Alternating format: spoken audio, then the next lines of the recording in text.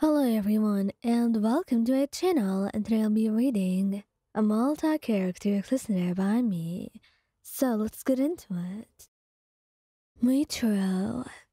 Muichirou thinks you're so adorable all the time.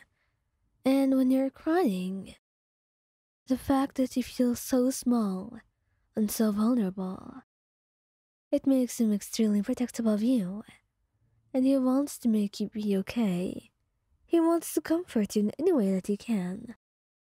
And that's simply why he goes to you, wraps his arms around you tightly as soon as he sees you cry, and the hand goes to your hair, stroking it as he presses a soft kiss to your cheek. Are you alright, my dear? I I will be, hopefully, you say, tears still streaming down your cheeks, and he feels extremely guilty for not knowing why or how things have gotten to that point. He wants to help you. He really does. So he sits you down on the bed and asks you, "What's wrong?" Well, I guess many things are. A lot of things. And I don't know how to fix them anymore. You mumble, and he just hugs you tighter, holding you close to him. Are you sure about that? You don't have to fix everything, Ryan. You could just... I don't really know.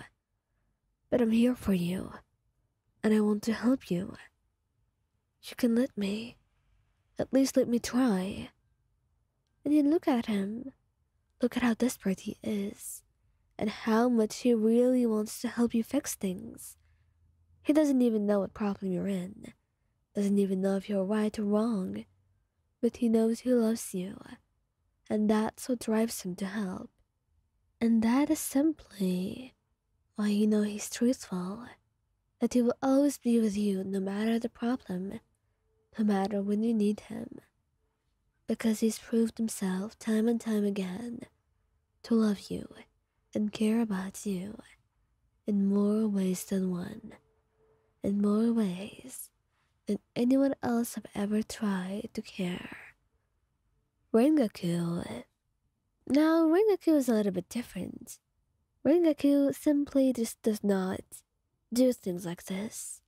Things work differently for him. When he sees you crying, he leaves you alone for a couple of minutes, thinking that maybe you need some alone time. Maybe you don't want him to intrude in on you. But after he figures that you're not going to stop anytime soon, and you look miserable, he goes over to you and wraps his arms around you gently, pulling you into his arms. Are you alright, Juan? You shake your head, close to tears again, having already quieted down. Well, you can always talk to me. I don't know what you're going through. I don't know if I can help. But if there's one chance that I can help it anyway, I want to be able to do that, he says earnestly, and you can tell he means it, every word of what he's saying. He wants to help you in any way possible, and after a bit of silence from you, you decide to tell him everything. You're hesitant about it, but you decide that he loves you, and at the very least he deserves to know what you're dealing with.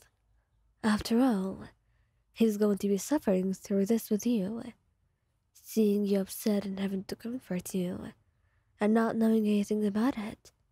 It must make him anxious, and he knew were you in this place, you would want the same.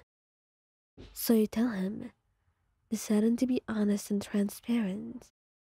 And after you're done talking and he's done listening, he takes your hands and kisses your palms, looking at you with pride and love in his eyes. Thank you for telling me, dear. I will help you in any way I can. But right now, you want to rest, don't you? And you fidget for a little bit before nodding. And then he smiles. Kissing your cheek will just rest for now. And tomorrow, we can get started to work on this. Giyuu. Now, Giyuu is a silent type, so if he sees you crying, he's a little bit anxious because he does not know how to deal with it. It makes him worried. Your emotions overwhelming him. But he knows it's really not about him this time. It's about you, not him. And that's why, after a little bit of silence and some awkwardness, he sits next to you. He's quiet, but he's present, sitting right near you and trying to provide you some comfort. And it does work somewhat. And then he holds your hand. Can you tell me what this is about? After some silence, you decide to be honest with him. It's about a family problem with my parents, you say, and he can already tell that it's a big deal, a mess, and he knows that you have to deal with it somehow. But he doesn't know how he can help you with it. He only knows that he can be there for you and offer you some suggestions. But right now, it's not what you need to hear.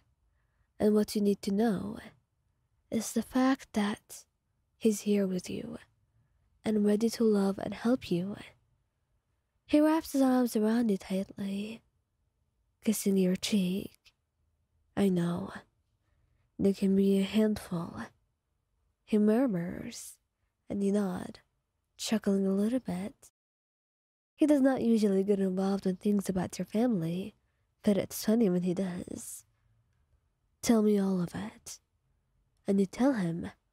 Oh, you tell him a lot because he's a great listener, commenting here and there, sometimes even trying to make you laugh with the comments he says. He's got that type of dry humor, but it's suitable right now with all of your wet tears. But once it was all over and done, you were in his arms, cuddled close to him, safe and warm and loved. It will be okay, Ryan. You've got to believe in me. It'll be fine. And you believe him. You do. Because you know he would never trick you. And he's your biggest supporter for a reason. It's because he's seen you deal with this with more times than he could count.